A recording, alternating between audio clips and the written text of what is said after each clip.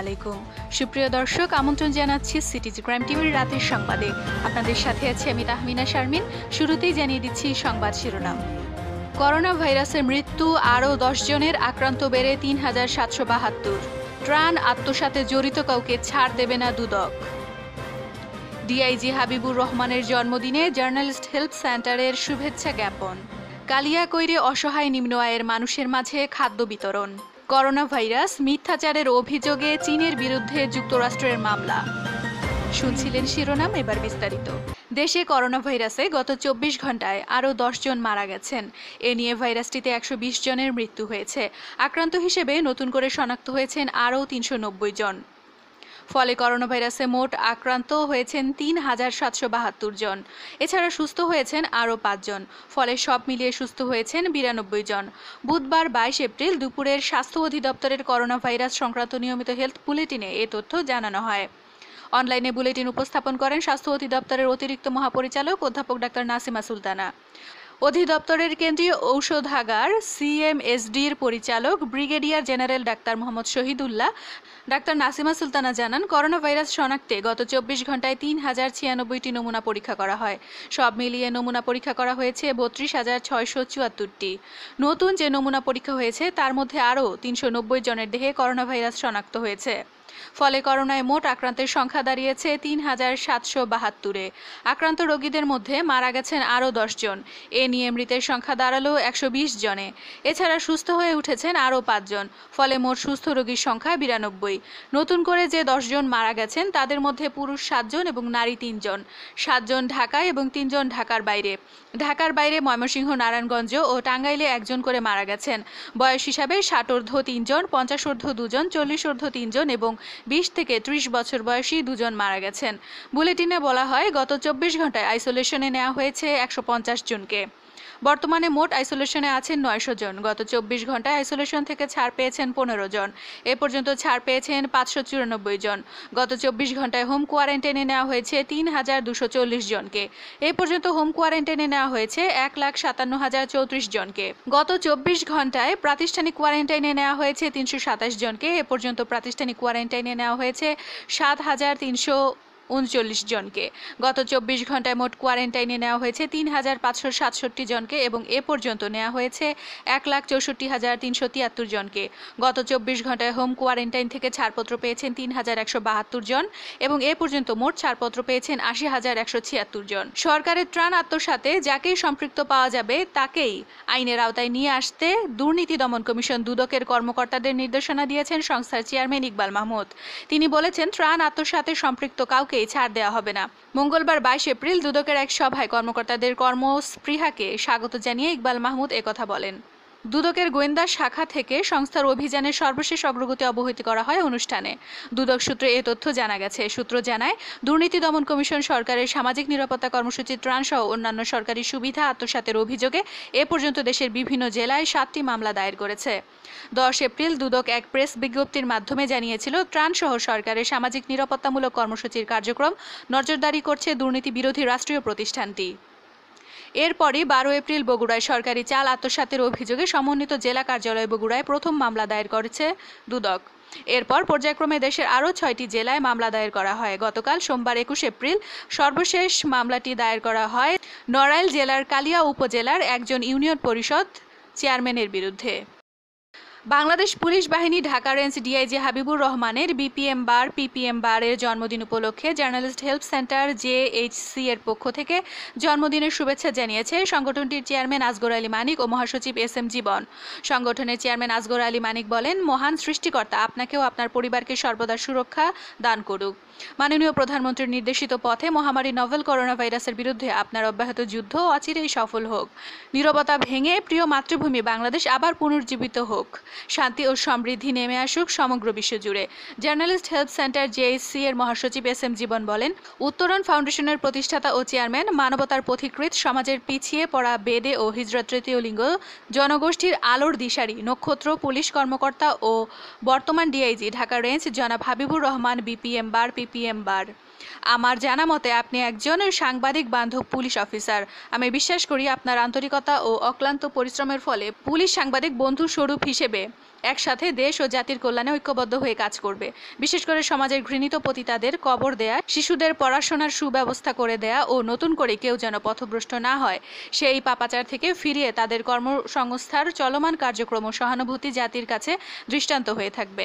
তার এই ধারাবাহিকতায় আপনার সকল মহৎকর্মের অংশীদার হতে চায় জার্নালিস্ট হেল্প সেন্টার জেএসসি পরিবার।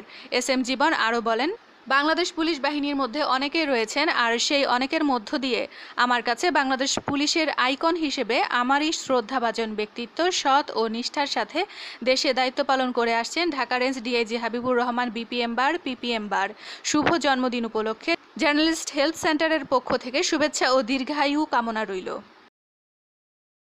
গাজীপুর জেলার কালিয়াকৈর পৌরসভার ৮ নম্বর ওয়ার্ডের অসহায় নিম্ন আয়ের মানুষের মাঝে খাদ্য বিতরণ করেছে সমাজের স্থানীয় কৃতি সন্তানেরা। করোনা ভাইরাস সংক্রমণ ঠেকাতে সরকারের নির্দেশনা মোতাবেক সারা দেশে লকডাউন করা হয়েছে। এই লকডাউনের কারণে সমাজের নিম্ন আয়ের পরিবারের আয়ের উৎস নেই, সেদিকে লক্ষ্য করে স্থানীয় মহল্লার মোহাম্মদ শহীদ আজাদ শামীম, আব্দুর রাজ্জাক শিকদার ও মোহাম্মদ আসলাম শিকদার ৩ কৃতি সন্তান নিজ অর্থায়নে পৌরসভার ৮ নম্বর ওয়ার্ডের পূর্ব চান্দরা মহল্লা কাঠতলা এলাকায় ও বিভিন্ন ওয়ার্ডের অসহায় নিম্ন আয়ের পরিবারের মধ্যে মাস্ক, আলু, চাল, ডাল, সাবান সহ খাদ্য সামগ্রী বিতরণ করেন। এ সময় উপস্থিত ছিলেন সাংবাদিক মোহাম্মদ সেলিম রানা। আরও উপস্থিত ছিলেন পূর্ব চান্দনা মহল্লা আওয়ামী লীগ নেতা শিকদার মোহাম্মদ আনিসুর রহমান, সমাজসেবক মোহাম্মদ সুরত আলী শিকদার ও মোহাম্মদ মান্নান শিকদার, সমাজসেবক মোহাম্মদ শামসুল আলম প্রমুখ। তো নিম্ন আয়ের মানুষের জন্য আমাদের পরিবারের সকলের পক্ষ থেকে, আমাদের ভাই বোনদের পক্ষ থেকে ৮ নম্বর ওয়ার্ডে গরিব দুঃখী অসহায় মানুষের পাশে দাঁড়ানোর ক্ষুদ্র চেষ্টা মাত্র চেষ্টা করব ভবিষ্যতে এইভাবে অসহায় মানুষের পাশে থাকতে। গাজীপুরের কালিয়াকৈরে কৃষকদের পাশে দাঁড়ালো বাংলাদেশ আওয়ামী যুবলীগ। গাজীপুর জেলা যুবলীগের যুগ্ম আহ্বায়ক মোহাম্মদ সেলিম আজাদের নেতৃত্বে গাজীপুর জেলা ও পৌর যুবলীগের উদ্যোগে কালিয়াকৈর উপজেলার ফুলবাড়িয়া ইউনিয়নের উত্তরপাড়া এলাকায় গরিব, হতদরিদ্র ও বর্গা চাষিদের পাকা ধান কেটে দিচ্ছে ছাত্রলীগ ও যুবলীগের নেতাকর্মীরা। মঙ্গলবার ২১ এপ্রিল সকালে ২০ জনের একটি দল উপজেলার ফুলবাড়িয়া ইউনিয়নের উত্তরপাড়া বিলের ৩ জন কৃষকের পাকা ধান কাটার মাধ্যমে এ কর্মসূচি শুরু হয়। এ সময় গাজীপুর জেলা যুবলীগের যুগ্ম আহ্বায়ক জনাব মোহাম্মদ সেলিম আজাদের নেতৃত্বে ফুলবাড়ি ইউনিয়নের চেয়ারম্যান অধ্যাপক জনাব মোহাম্মদ হাকিম, উপজেলা ছাত্রলীগের সাবেক সাধারণ সম্পাদক জনাব মাসুদ পারভেজ, উপজেলা ছাত্রলীগের সভাপতি রুবেল সরকার, সবুজ সহ অনেক উপস্থিত ছিলেন। পর্যায়ক্রমে আরও অনেক চাষি ধান কেটে দেওয়া হবে বলে জানান নেতাকর্মীরা। এদিকে দেশের এই সংকট সময়ে বিনা পারিশ্রমিকে স্বেচ্ছাশ্রমে এভাবে ধান কেটে দেওয়ায় খুশি এলাকাবাসী ও কৃষকরা। কৃষকদের মাঝে জনাব জসিমউদ্দিন সাংবাদিকদের বলেন, ধান কাটার সময় চিন্তিত ছিলাম। হঠাৎ করে জেলা যুবলীগের উদ্যোগে ছাত্রলীগ ও যুবলীগের নেতাকর্মীরা ধান কেটে দেওয়ার কথা বলেন। সকালে এসেই ধান কাটা শুরু করেন। আমি খুবই আনন্দিত, আগে কখনো এভাবে দেখিনি। ধান কাটতে গাজীপুর জেলা যুবলীগের যুগ্ম আহ্বায়ক জনাব মোহাম্মদ সেলিম আজাদ বলেন, করোনা পরিস্থিতিতে জাতি এক ধরনের ক্রান্তিকাল পার করছে। এই পরিস্থিতিতে মাঠের বেশিরভাগ কৃষকের ধান পেকে গেছে। শ্রমিক সংকটে চাষির ধান কেটে ঘরে উঠাতে পারছেন না।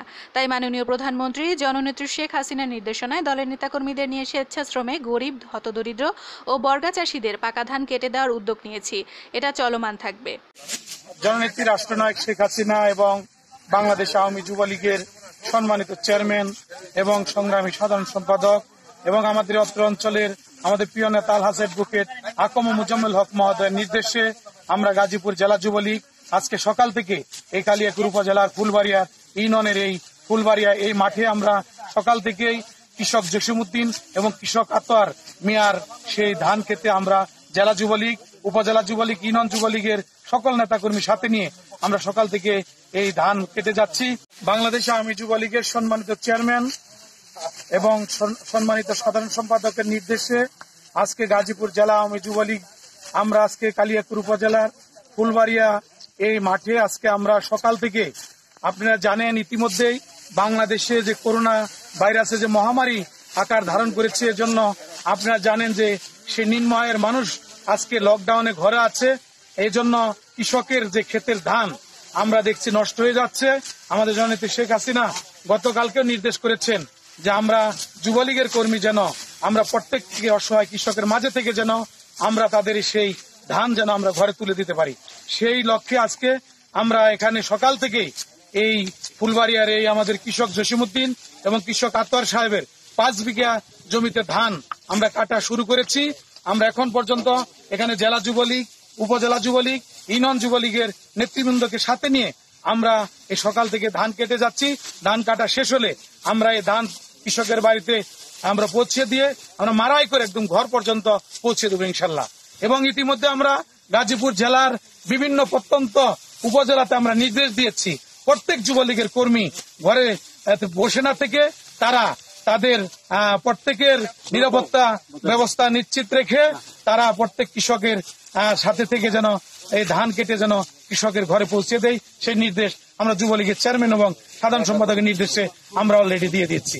এবং আমরা মাঠে আছি, প্রত্যেক যে কৃষকের এক মুঠ ধান মাঠে থাকতো আমরা মাঠ থেকে আমরা যাব না, সকল কৃষকের পাশে থেকে আমরা এই ধান কেটে কৃষকের ঘর পর্যন্ত আমরা পৌঁছে দেব। করোনা ভাইরাস কোভিড-19 এর প্রাদুর্ভাব ও পবিত্র মাহে রমজান উপলক্ষে মুরাদনগর উপজেলার বাঙ্গরা বাজার থানাধীন মির্জাপুর এবং কোদালকাটা গ্রামের কর্মহীন হয়ে পড়া শতাধিক দরিদ্র ও দিনমজুর মানুষের মাঝে বাড়ি বাড়ি গিয়ে খাদ্য সামগ্রী বিতরণ করেছেন কোদালকাটা বন্ধু গ্রুপের সদস্যরা। মঙ্গলবার দুপুরে সংগঠনটির সকল সদস্যদের অর্থায়নে এই খাদ্য সামগ্রী বিতরণ করা হয়। খাদ্য সামগ্রীর মধ্যে রয়েছে 5 কেজি চাল, 1 কেজি ডাল, 4 কেজি সাদা বুট, 1 কেজি খেজুর ও 2 কেজি মুড়ি। এ সময় কোদালকাটা বন্ধু গ্রুপের প্রধান উপদেষ্টা, জনতা ব্যাংকের সাবেক ডিজিএম শামসুজ্জামান, উপদেষ্টা প্রফেসর গিয়াসউদ্দিন, আমির খসরু, একেএম কবির, নাজির মোল্লা, জসিমউদ্দিন ইব্রাহিম, প্রতিষ্ঠাতা সদস্য ইকবাল হোসেন মোল্লা, ওমর ফারুক, মনির হোসেন, আশিক, নূর কামাল, আক্তার হোসেন, সদস্য ফেরদৌস মিয়া, মোজাম্মেল হোসেন, তপু মিয়া, বাক্কার মিয়া, শাহজালাল, জুয়েল মোল্লা, ইখতিয়ার হোসেন, শাহিন মিয়া, হাফেজ তৌফিক মোল্লা। এছাড়াও এলাকার গণ্যমান্য ব্যক্তি শামসুল আলম, ইয়ার হোসেন, আব্দুল মালেক ও বশির মোল্লা সহ আরও অনেকে উপস্থিত ছিলেন। সংগঠনের সমন্বয়ক ইকবাল হোসেন মোল্লা জানান, 2017 সালে কোদালকাটা বন্ধু গ্রুপটি প্রতিষ্ঠার পর থেকে এলাকার দরিদ্র মানুষদের আর্থিক সহযোগিতার পাশাপাশি অসহায় পরিবারের মেয়ের বিয়ে দেয়া, ঘর মেরামত করা, অসুস্থদের চিকিৎসার ব্যবস্থা করা, বেশ কয়েকটি অসচ্ছল পরিবারে প্রতিনিয়ত খাবারের ব্যবস্থা করা, শিক্ষায় ও খেলাধুলায় সহযোগিতা সহ এলাকায় ধর্মীয় শিক্ষা নিশ্চিতের লক্ষ্যে একটি হাফেজিয়া মাদ্রাসা নির্মাণে আর্থিক সহায়তা করছে এই সংগঠনটি। বিশ্বব্যাপী মহামারী রূপ নিয়েছে করোনা ভাইরাস। প্রতিদিনই বাড়ছে আক্রান্ত ও মৃতের সংখ্যা। চীনের সীমানা পেরিয়ে প্রাণঘাতী করোনা ভাইরাস এরই মধ্যে ছড়িয়ে পড়েছে বিশ্বের 210টি দেশ ও অঞ্চলে। তবে সবচেয়ে বেশি খারাপ পরিস্থিতি যুক্তরাষ্ট্রের। এদিকে করোনা ভাইরাস নিয়ে মিথ্যাচারের অভিযোগে চীনের বিরুদ্ধে মামলা করেছে যুক্তরাষ্ট্রের মিসৌরি অঙ্গরাজ্য। বিশ্বের সকল দেশের সাথে প্রতারণার অভিযোগ তোলা হয়েছে চীনের বিরুদ্ধে। মিসৌরির অ্যাটর্নি জেনারেল এরিক স্লিট বলেছেন, চীনা সরকার বিশ্বের কাছে মিথ্যা বলেছে, এই ভাইরাসের বিপদ ও সংক্রমণ সম্পর্কে সঠিক তথ্য দেয়নি। সতর্ক করার পরিবর্তে তারা মুখে কুলুপ এঁটে দিয়েছে। মহামারী ঠেকাতে তারা সাহায্য করেনি। মানুষের জীবন, দুর্ভোগ ও অর্থনৈতিক ক্ষতিপূরণ চাওয়া হবে এই মামলায়। মিসৌরি কর্তৃপক্ষ বলছে এটা ঐতিহাসিক একটি আইনি পদক্ষেপ, তবে চীন প্রথম থেকেই এসব অভিযোগ অস্বীকার করে আসছে।